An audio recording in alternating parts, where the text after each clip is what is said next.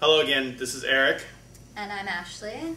And today we wanted to talk about a couple of concepts that I think are important for not getting hoodwinked when you're looking at arguments, whether those arguments are contained in journalistic news sources or in the sort of opinion editorial sources, right, the blogosphere, or wherever you encounter those opinions. And those two concepts are overgeneralization and oversimplification, right? Overgeneralization, oversimplification. Those sound fairly similar, but they have an important distinction that we want to address today. Both overgeneralization and oversimplification are what we call rhetorical fallacies. And I know a lot of you are dealing with rhetorical fallacies, have done rhetorical fallacy work in your class, so this will hopefully make those less more robust or provide more depth or a good review. They're not necessarily, overgeneralization and oversimplification are not necessarily types of fallacies, although they can be, but they tend to be more categories where other kinds of fallacies fall. So they're like umbrella terms, and then you see other specific instances of rhetorical fallacies in these arguments. Generally, the distinction is overgeneralization is going to overgeneralize people, groups of people, right? Communities. It's going to make assumptions or assertions about communities that sort of flatten that community. Don't give that community their full say or their full due, right? So basically it's a form of producing misunderstanding, which is exactly opposite from what we want to do, right? On the other hand, oversimplification is going to be a form of flattening somebody's or some group's ideas, okay? So overgeneralization is a lot like stereotyping, right? Which y'all know a lot about. Because you've encountered it in other critical situations. And oversimplification is sort of the stereotyping of ideas, okay? So Ashley will talk a little bit about overgeneralization. I'll talk a little bit about oversimplification. We'll use the DREAM Act as an example, and then we'll wrap up this video talking about applying these two terms, okay? And then and next week you'll actually look at some specific fallacies. These are common fallacies. We have an instructor here at the University of Texas who's an expert in these fallacies, and she's going to walk you through some common ones, and then we have some practice activities for you. So overgeneralization. Great. Well, as Eric's already explained, overgeneralization occurs when you or another writer takes a group of people and makes a very sweeping statement about that group that again, I think the word flattening is a really good way to look at it. It just flattens the difference and the uniqueness and all of the specifics of this group's identity into one very general statement. Oftentimes we use the word stereotype and prejudice even to describe the effects of overgeneralization.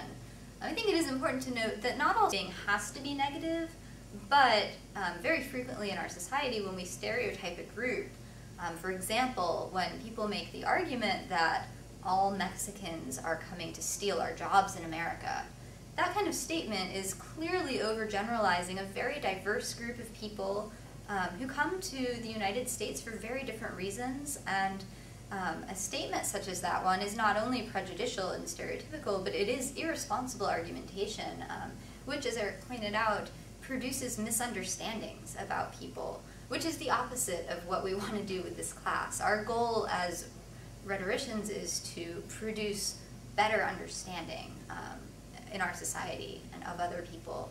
So what you want to look out for, you want to be a savvy reader, and you want to see when other people are making claims that overgeneralize. You want to be very on top of that. And we're going to do some practice in your class today on identifying that. But one of the best ways, I think, to find overgeneralization and to be wary of it is to look at the language that somebody uses, to look for words that are very extreme, that make sweeping judgments. Words like always, or all, or even most is a great encompassment. Or on the other hand, words like never or none of. Those types of words, when used in a sentence, they tend to make a claim about a very large group that, in fact, it might be more responsible to say some, or a few of, or in certain instances. So we're going to have you look at the language of opinion pieces. You know, as you see people making arguments in the news media, you want to look really carefully at how they're making that argument. Are they making these sweeping judgments where they encompass one group of people? in a single claim? Or are they being much more responsible about drawing boundaries around their judgment? Are they saying that, sure, in certain instances, you might see an immigrant population taking jobs that Americans might have, but noting that that's obviously not always the situation for everyone. Thoughts on all of that? I mean, a lot of times, stereotypical statements are fairly obvious, right? And they're obvious because they're unfair. Why they're unfair, I think that's the value added for this lesson. Why they're unfair, we argue, is because they disallow that group from engaging in argument, right? They disallow that group from producing understanding. Because there's no attempt on the part of the arguer or the rhetor to allow that understanding to occur. And you know why this happens, right? This is not a surprise to you. This happens based on, a lot of times, the ideologies and commonplaces that are shared by a community, okay? And these are misinformation or assumptions that are unsubstantiated based on race, class, gender, sexuality, religion, politics, so forth and so forth, right? So you can see why stereotyping occurs. It occurs because a group either does not have or does not wish to have a certain amount of information about another group or another person, right? And hopefully you can see why it's unfair and why it prevents the sort of arguments that we want to teach you to have, right? It prevents civic literacy. It prevents public discourse.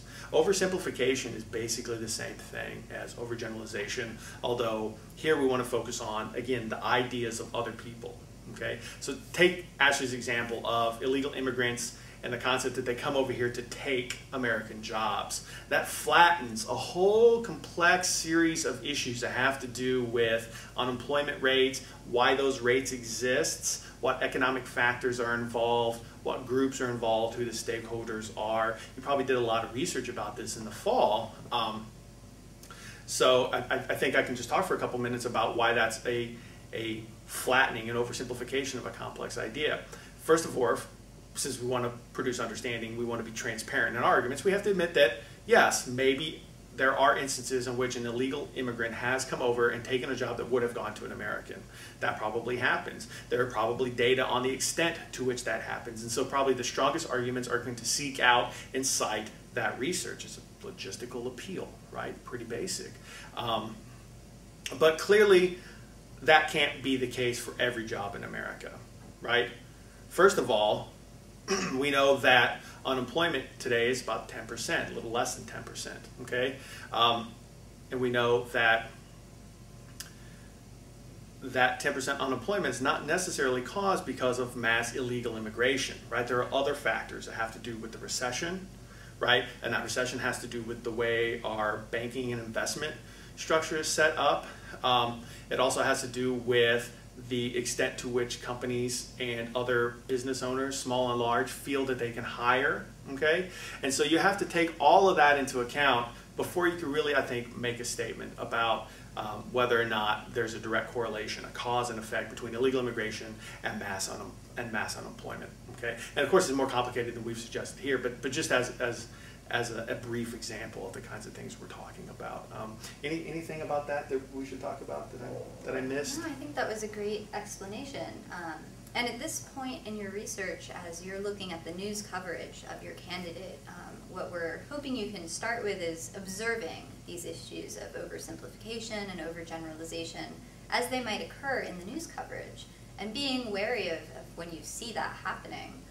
Later in the semester, when you actually produce your own persuasive writing, it's going to be incumbent upon you to avoid oversimplification and overgeneralization yourself. So this is a lesson that you should keep fresh in your mind through the remainder of the semester, both as a reader and as a writer. Absolutely. Absolutely. So you can see hopefully how this is applicable. We've spent a lot of time in the fall and in this semester looking at the ways rhetorical strategies are being used in helpful ways, and employed successfully, employed for the benefits of promoting argument, right? Reducing misunderstanding, producing understanding, making sure that a rhetor or somebody who's making an argument is being understood by an audience. But here you can see that there are moments where arguments are disallowed from continuing. And we'll talk more about this when we get to Stacy's, about what particular kinds of moments those are, what characteristics those moments share. But for now, I think it suffices to say that fallacies, right? Moments where arguments break, moments where arguments can't continue.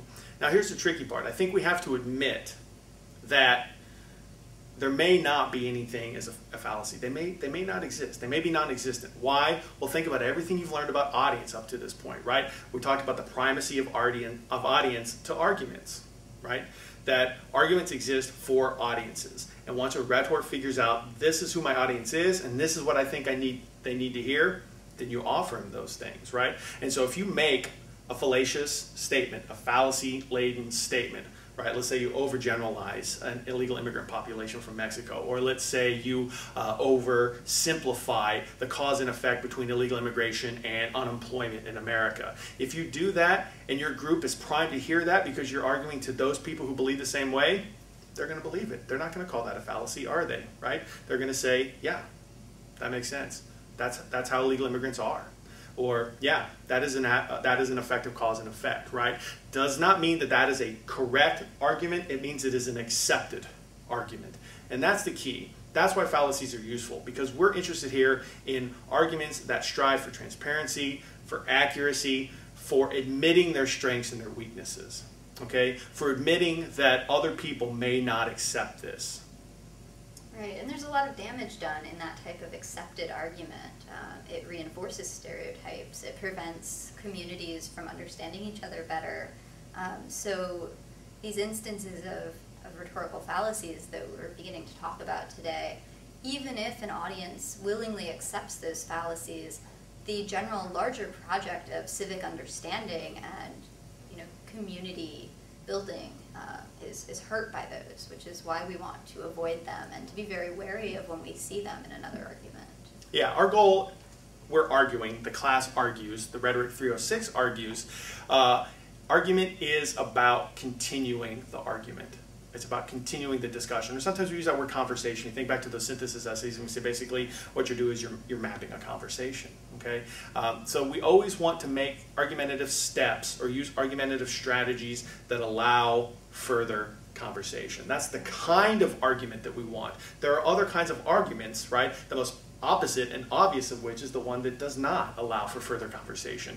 And so fallacies are moments where that happens. And what we're suggesting is sort of two broad categories of fallacies that you encounter. The overgeneralization, right, the flattening of groups of people and their characteristics and their beliefs, and then oversimplification of the ideas that people have, which again has to do with who they are and what they believe, right?